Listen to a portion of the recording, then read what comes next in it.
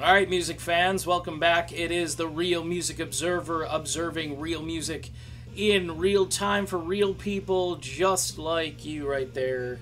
Right there. Me here.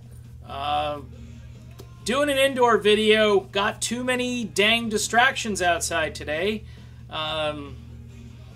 Living... All I can tell you, folks, is I'm living amongst the Beverly Hillbillies, okay? That's all I'm going to say. Hey, who's winning the public relations war in the band Journey?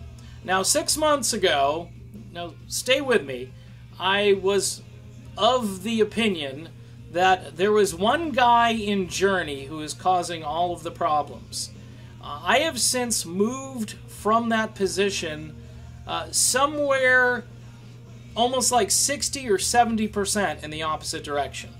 The reason I say this is because if you look at Journey as a band, you look at the characteristics of the band and how it's made up, you've got original members, both, at this point it's Ross Valerie and Neil Schon.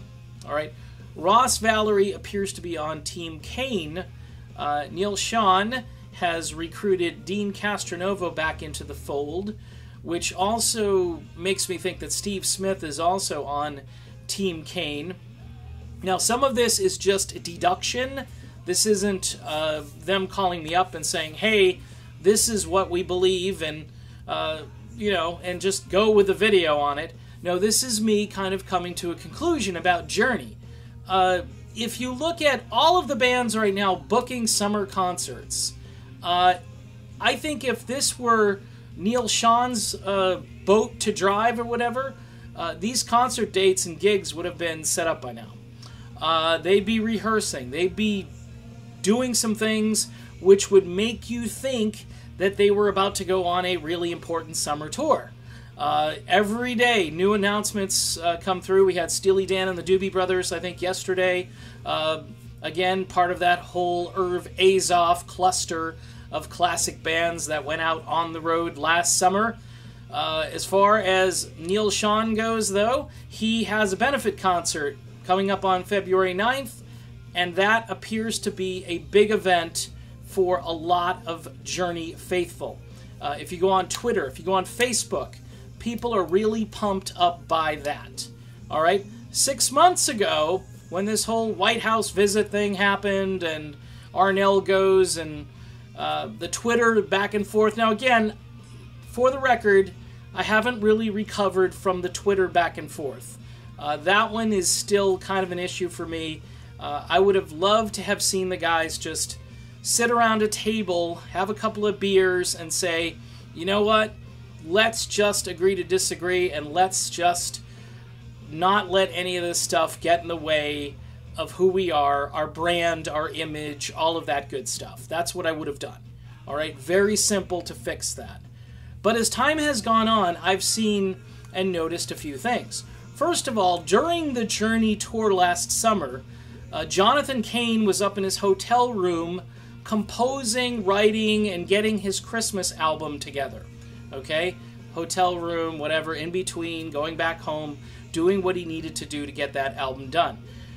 I gotta tell you, that's a rough go. I know bands, you know, I just watched the Chicago documentary and how they used to write a lot of their songs for albums in hotel rooms, but they were playing their music, and then they were going back and they were inspired by the music they had written, and they'd go back and write new songs for, you know, their upcoming album. Of course, these guys were really young, you know, a lot of energy, a lot of testosterone.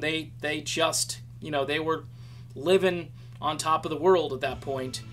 These guys are a bit older, and I think they have to be a little more methodical in what they're thinking and doing, and I'm not a real big fan of the two priorities here. You've got a lot of concert goers that aren't looking for a concert to be mailed in.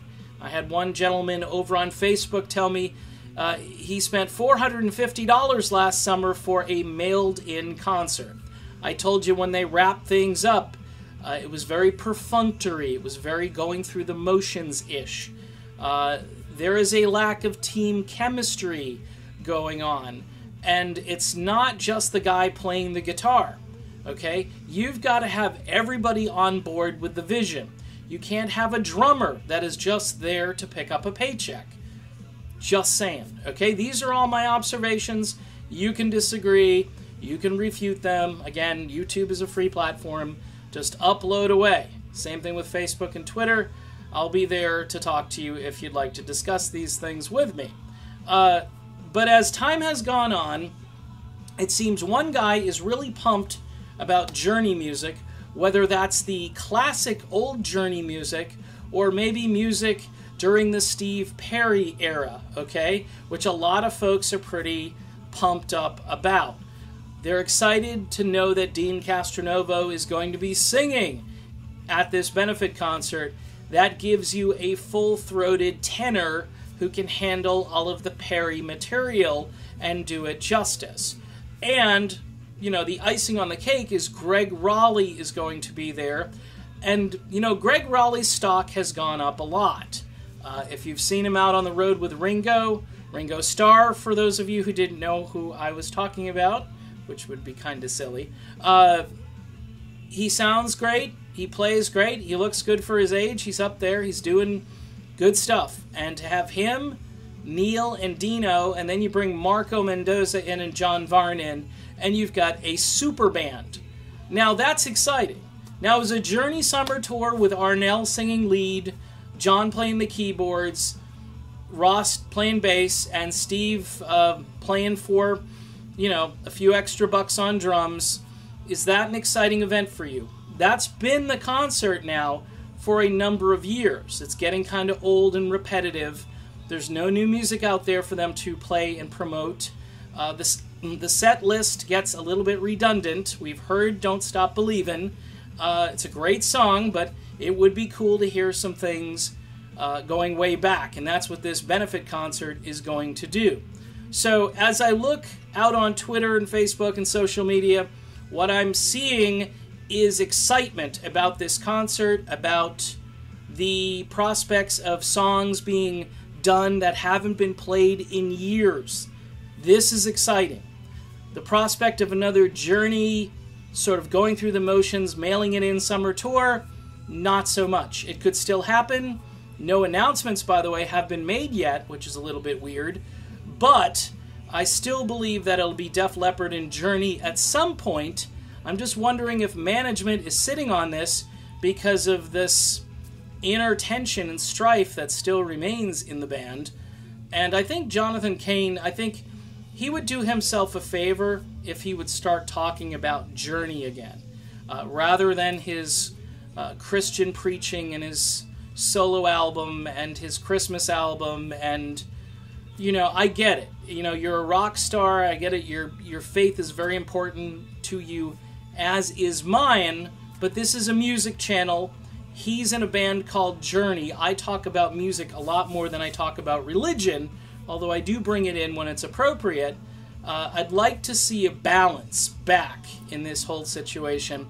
We shall see, but the bottom line is Neil Schon is winning the public relations war, and it was a brilliant move for him to say, hey, we're going to do a benefit concert for fire victims, and we're going to assemble this all-star band that can tackle anything that Journey's ever done. Wow. That's what I'm talking about, folks. It's a winner. All right, that's my video. I'm Dave. This is The Real Music Observer inside the house. The hillbillies are outside, and I'm inside. I will see you very soon. Talk to you then.